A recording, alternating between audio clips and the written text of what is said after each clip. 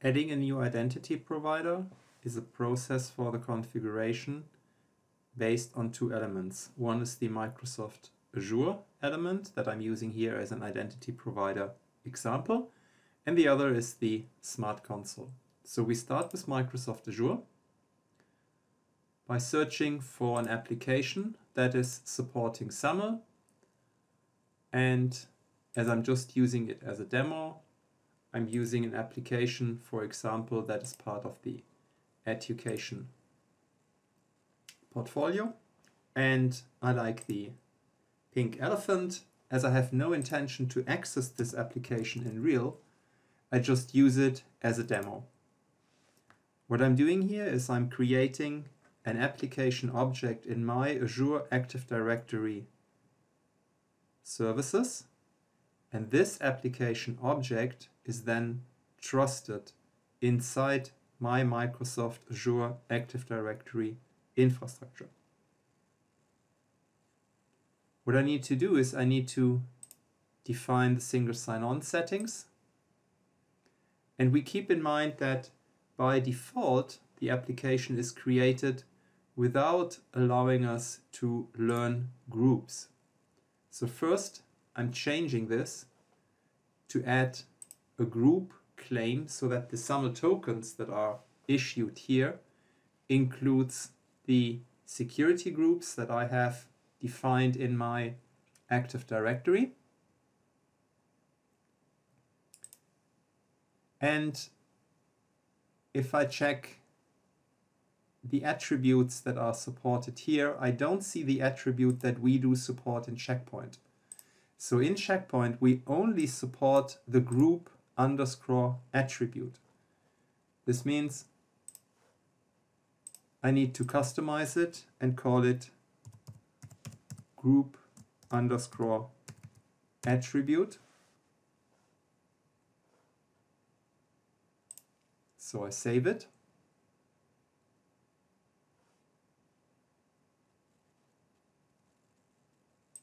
I'll go back to my application and I now see that group attribute is reflecting users and groups.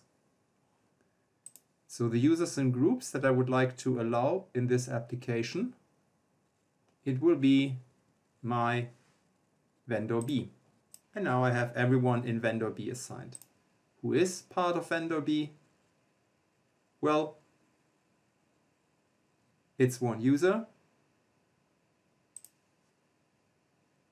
and it's user Mary Morning. And now I need to fill in these fields here above.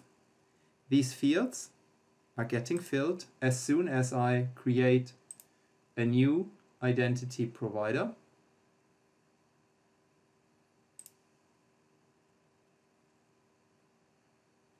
I do select my gateway, and I select the identity awareness plate.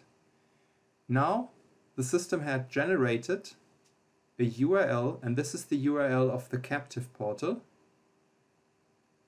I copy the identifier.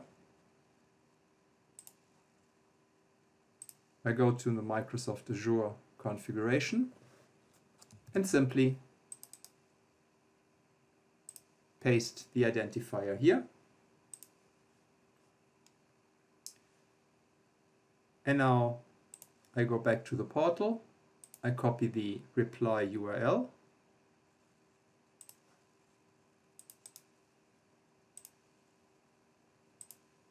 And click on Save. Now I need to download the Federation XML data. Successfully downloaded, because this includes the certificate that I now import.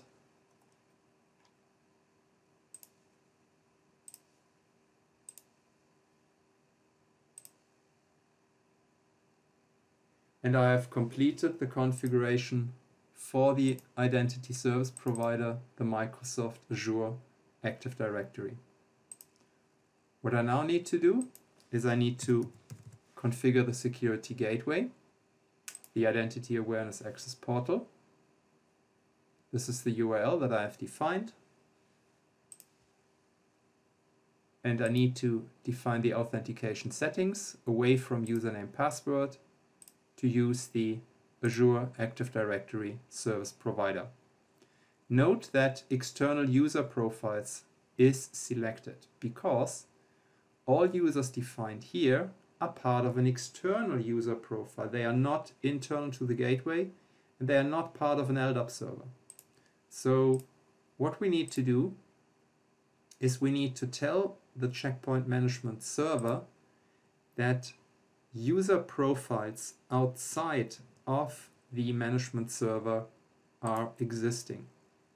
And for this, we need to go to the configuration of the smart dashboard, because the external user profile can only be created here. And this is documented in the Identity Awareness Administration Guide. So what you do is you go to Blades. For example, you open the smart dashboard here.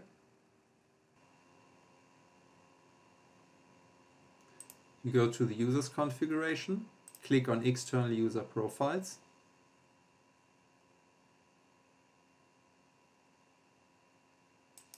You have a right click here and you say a new profile to match all users. You leave it to generic. And now the system has created a generic user profile. You save and you close. We have a security policy where we defined a rule where smart workers, and these are users of the smart worker group and developers, can access this IP address using this application signature. So this is an application signature that is matching by all services defined under the matching settings of application control. So application control signatures will match by default on these services. We have defined that users need to authenticate against the captive portal. And because we are using application control, we define the track settings to be detailed log. Otherwise, application control would not be executed here. So our smart worker access role, we defined it to match for two user groups, the smart workers and the developers. But let's see what these users are. The developers are internal users, Alice and Bob, and the smart worker is even an internal user. So how can we represent our Microsoft Azure group, the vendor B group, that we would like to use? If we want to do so, we need to copy the object ID of vendor B. And we define a new identity tag that is representing the Microsoft Azure group for vendor B.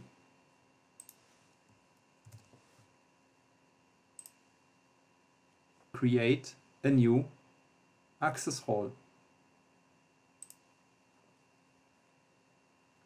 And here we select, based on the identity tag, the Azure vendor. We leave the machine dimension to any. We leave the VPN client to any. We save. And we replace the object referring to the internal users with our Azure access role object that is referring to the Azure Active Directory users.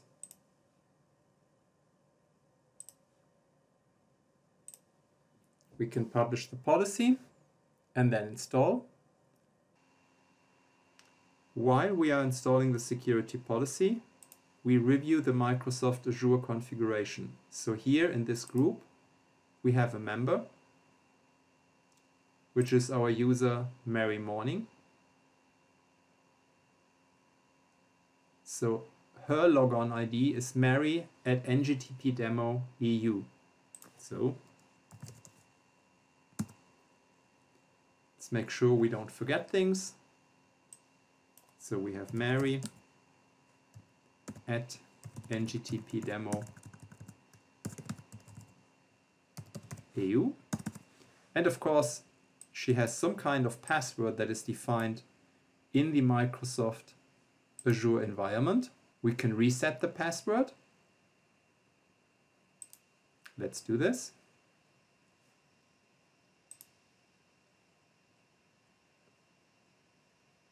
This is her temporary password.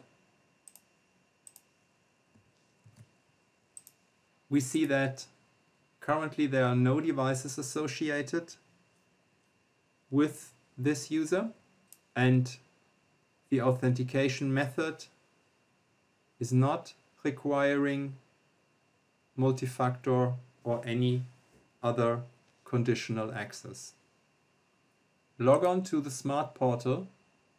You get a redirect to the Microsoft portal. This is a transparent redirect to authenticate against Microsoft Azure Active Directory. So I use the temporary password generated by Microsoft to sign in, and I even can define my password. So as we work here in a demo,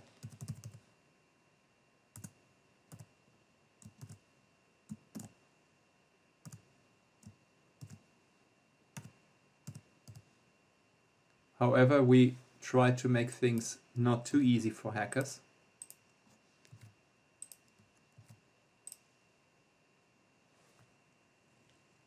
So I could even update my password, but I have now access and authenticated to the security gateway, and we see a logon has been performed